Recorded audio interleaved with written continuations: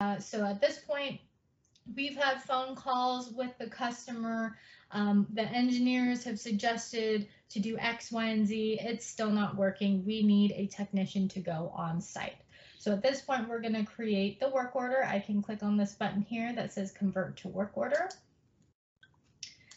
We'll give the system a minute here to create our work order record. Bear with me one moment. I'm actually going to go back. I'm going to proceed to my next stage. Uh-oh, sorry about that. It doesn't seem to want to work with me. So I'm going to just go ahead and open up my work order record. Bear with me here. Apologies. Let's see here, John being company. So here is my work order record. We have my service account still listed, the functional location of that account. So again, my service account is also my billing account in this case, but if whoever is being billed, it has a separate location. We have that tracked here.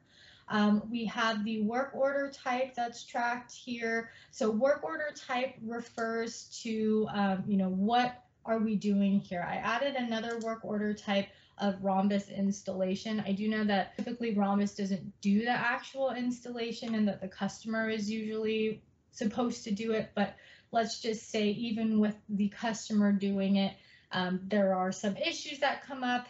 You might have to have at least a third-party technician come and help.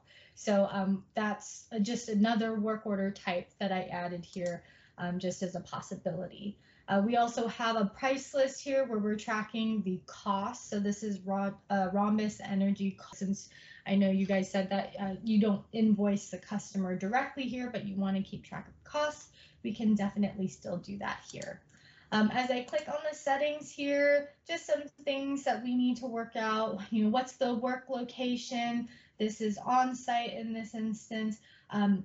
These preferences here are pretty important to fill out. So this is the time from and time to promise. This is where you're telling your specific customer, hey, we're going to be on site, on the 9th today at 8 a.m. and we'll be there, also on the 9th, and we're going to say it's going to last 2 hours, so it should be till 10 a.m. Actually, since this is in the past, I'm just going to change this to the afternoon.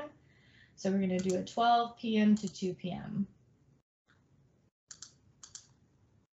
So the date window start, you can change that or keep that as the 9th here, and again, there's a time window start. So let's say the window start, we say can start before 12 p.m. Let's say they get there a little early. We will give them a half-hour window. So we'll say the half-hour window, they could be there at 11:30 and they could end at 2:30 p.m.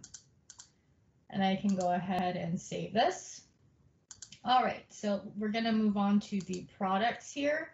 So products here, this shows the specific tools that might be used for this particular issue.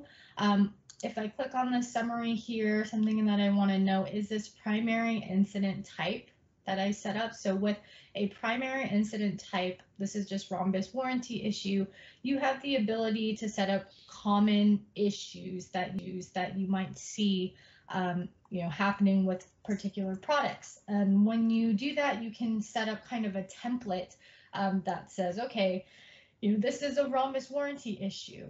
We usually use, and I'm going to open this up, we usually use these products when we are trying to figure out what's going on with this Rhombus warranty issue.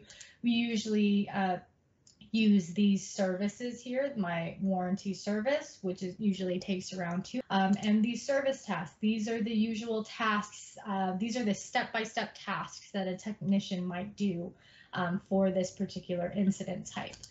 Same with characteristics. These are the type of characteristics that we want our resources to have before we book them, onto our work order, onto our on-site work order there. So if I go back to my work order here, you'll see those same product, services, service tasks, all came across onto my work order record. So that's all stuff that you would fill out in the beginning, and just so that the customer service rep doesn't have to keep, manually adding products, services, and service tasks.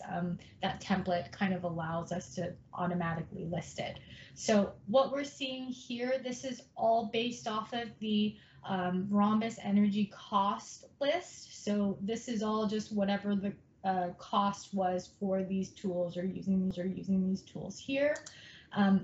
As the technician makes the changes, what they'll do is they'll change the line status from estimated to used if they are actually using particular products there. And the same thing goes for the services. The services, as you can tell, are a little bit different in the way that they're measured. So products were measured in pieces, services is measured in hours or time. So again, the same way of kind of showing that this work order service was complete, a technician, would go into the system and they would open up this service, say, hey, this line status is now used rather than estimated. Here is the duration that it took. It took 2 hours. We're going to bill for 2 hours as well for our $100 unit amount. So this whole thing costs $200. Now, duration to bill is a little not super useful in the way that you guys do things, just because you're not actually billing it to them, but this will give you a good way to track your costs and your expenses here. I'm going to go ahead and close.